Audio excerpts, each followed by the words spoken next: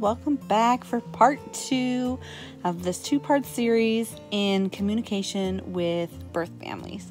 In the first part, I talked about our communication with birth families in terms of foster care, and in this part, I'm going to talk about our communication with the birth family of our adopted son. So, pardon the way that I am laying in bed here. My kiddo actually fell back asleep while I was filming part 1, and he's laying kind of awkwardly on the bed, and I have just a little bit of area left.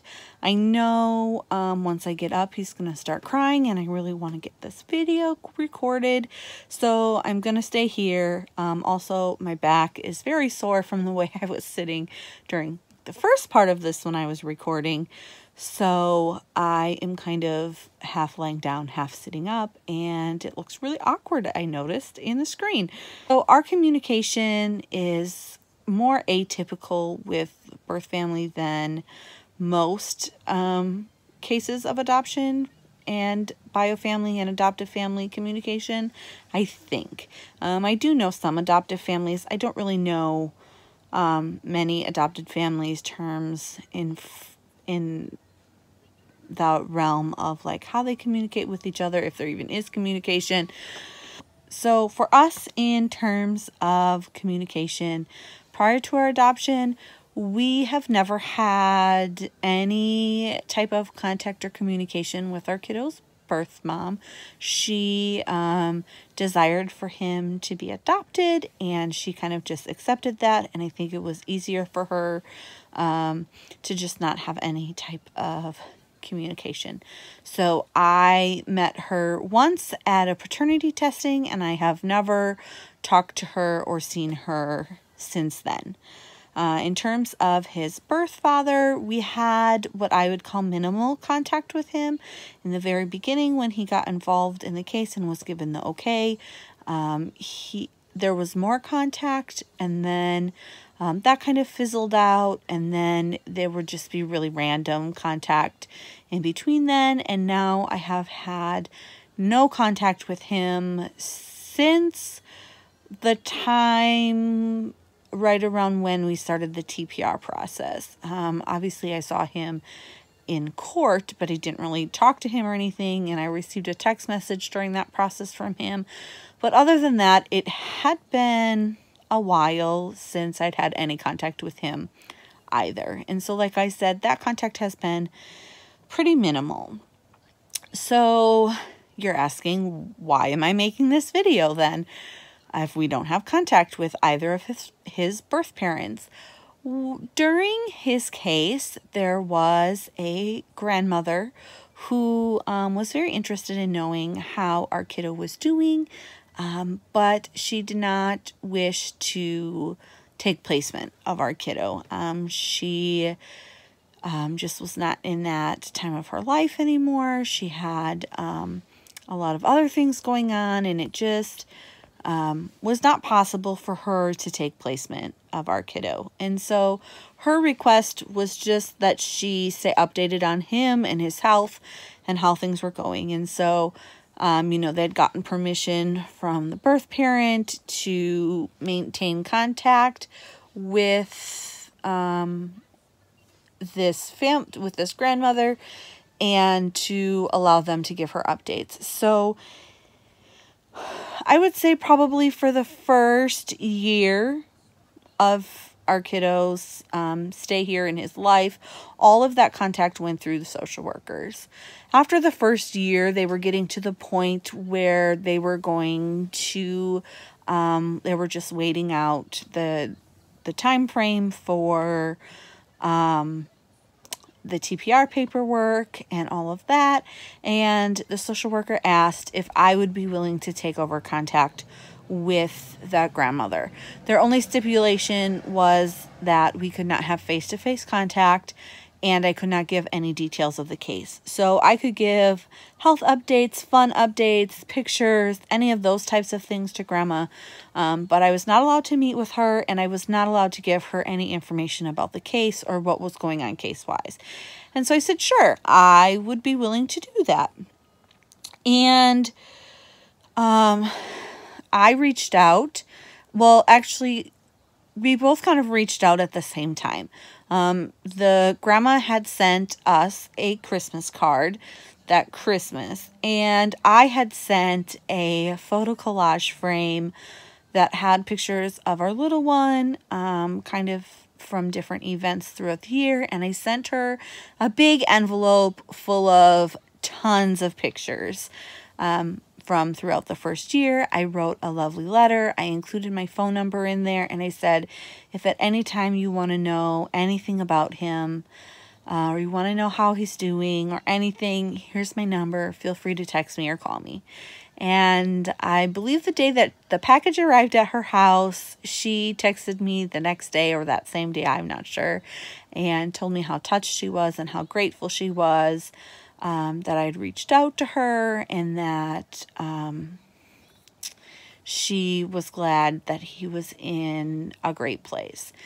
Now, I had met this person a couple times before. She had come to a appointment once, and she had been there at a couple of the visits during the initial beginning part of the case. And so I knew who she was. I didn't really know her. We just had minimal conversation with each other. There was like no substantial, information changed or anything like that. And so she wasn't a 100% stranger, but she was still a stranger. I didn't really know her. And for, I would say maybe the next year, we had contact with her through text and mail. She sent mail for the holidays.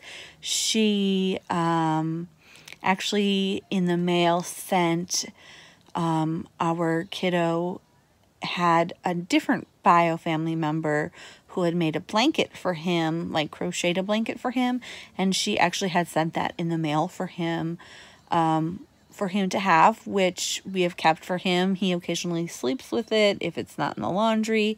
And so I was really grateful for that he could have something that was from his bio family. She has sent gifts for his Christmas, for his birthday. She sends cards on the holidays. And things were going great. We were developing a relationship with one another. We talked maybe 2 to 3 times a month. We would talk with each other over text messaging. Every time we did professional photos, we would send her copies of the photos that we did. And things were working out and things were going really great. And then we received a phone call from our social worker saying that our contact with her has been revoked. So basically we were no longer allowed to talk to her about our kiddo. And during this time, we kept in touch. We talked about myself and my husband and our stepson and her family. We just could not talk about our kiddo. Then again, at some point, that ability to talk about our youngest kiddo again was reestablished, and things went back to the way they were. We could talk to each other again about him and give updates and all of those types of things. When it got to the TPR, I had known his bio grandma pretty well over text messages. I mean, we had shared a lot with each other. We knew a lot about each other's lives. And so when she showed up at the courthouse for TPR, it was nice to see her. She is such a very friendly person. She is, my mom has met her, and, she says, she's not anything that I would have expected, that she's such a nice and sweet person, and she really is. She is a great person. She's very easy to talk to, and we've had no issues with that at all. And so during TPR trial and that whole process, we got to know each other a little more face to face. And then came his adoption. And when his adoption was over, and one of the first things I said to my husband was, well, he's ours, so we can decide whatever we want to do with him, and we don't have to get permission. And he was like, I know, it's a weird feeling. And I said, his bio grandma met him, and the last time she saw him, he was a tiny little baby. I said, now she can finally meet him, and she can finally meet her grandson. And she kind of had asked us at one point what we refer to her as. And I said, your grandma, like you're his grandma. So we're going to call you grandma. That's what we refer to you as. And she was very touched by that. And she was like, I don't expect him to call me grandma. I said, but you're his grandma. And so, I mean, you can never have too many grandmas in your life. And so, going forward, after adoption, we set up a time. We did his adoption. We went on vacation the next day. The day after his adoption, we were on our way to vacation. But when we got back from vacation, we set up a time for her to come and meet him. And we really just enjoyed a great time together. She came over to our house and they played in the living room together. He was a little shy at first, but he warmed up to her rather quickly. And now we have a great relationship with her. At least I think we have a great relationship with her. She's very respectful of us and our rules and the things that we want for him. She has kind of included all of us in her family. So when I said that she sends him cards and gifts, she sends cards and gifts to my husband and I.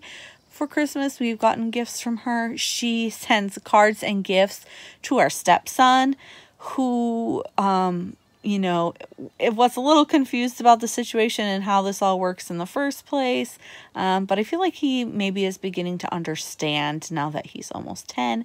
But she sends him gifts on his birthday. She sends him cards for all of the holidays that she sends things to our youngest for.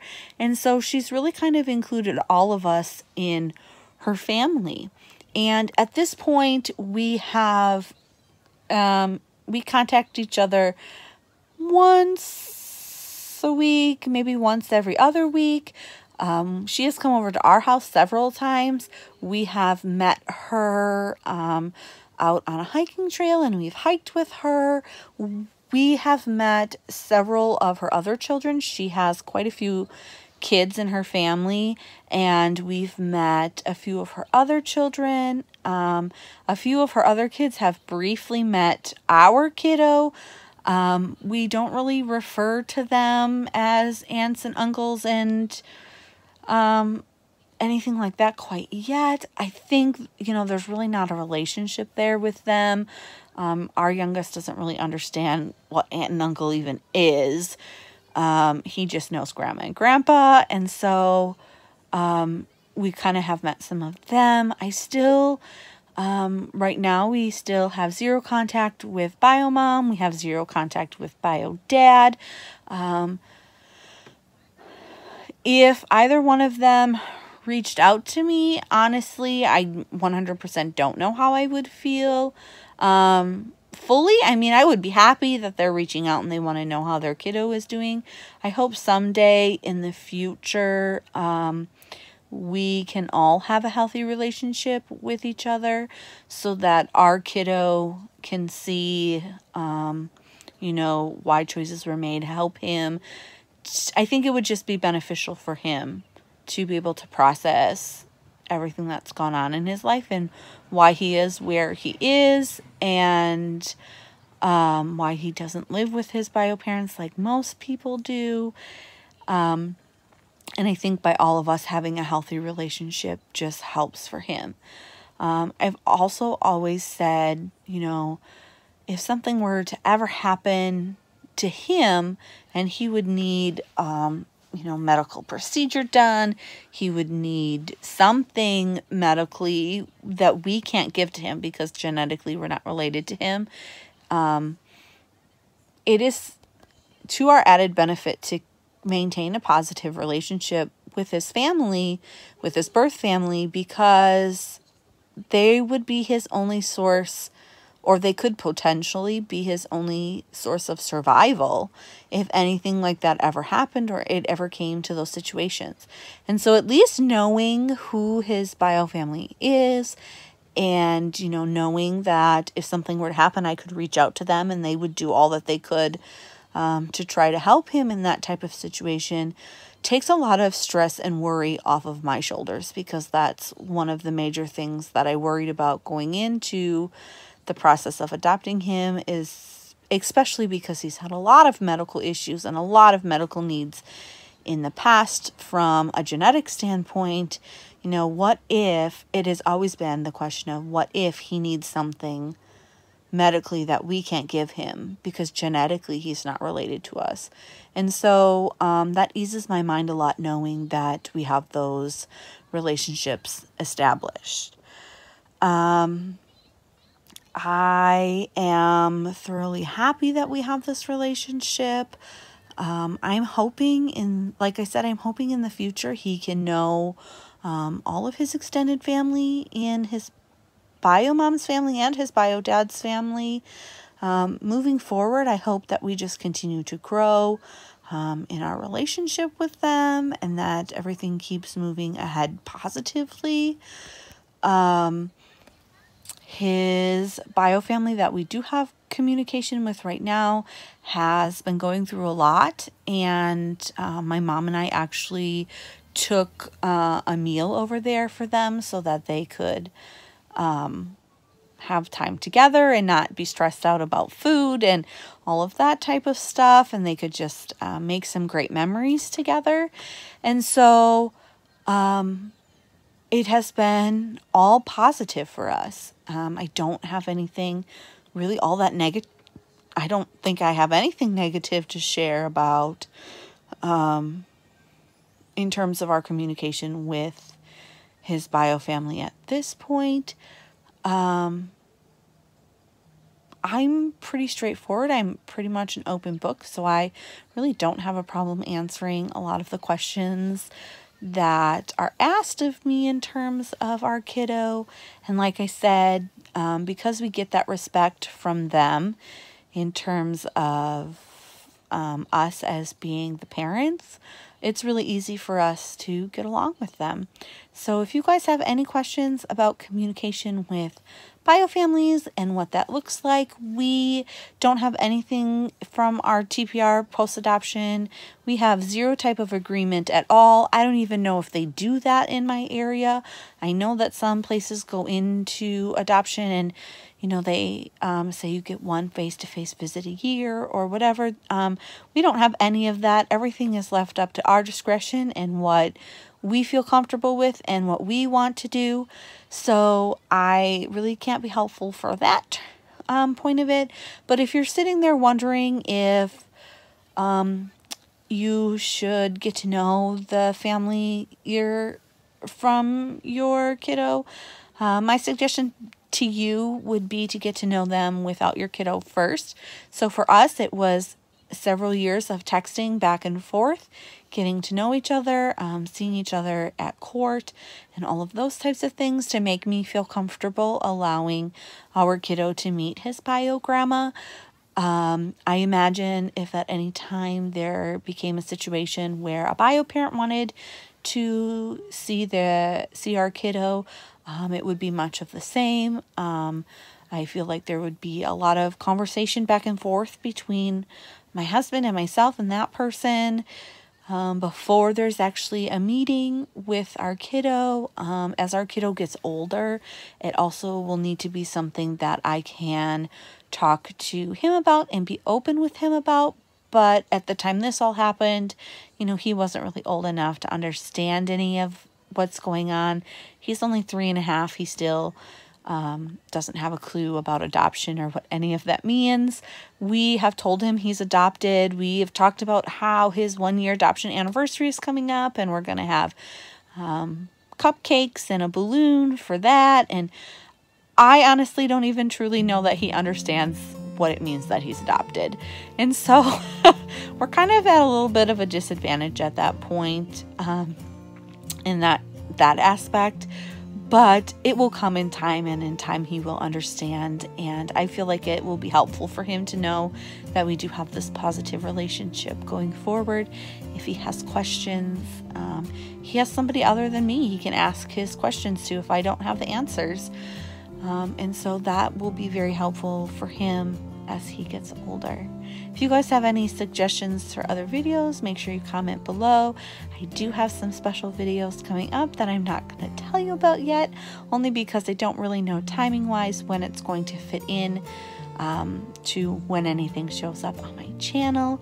When this is on my channel, we probably will be on vacation, so there will be a lot of vacation vlogs coming up soon too.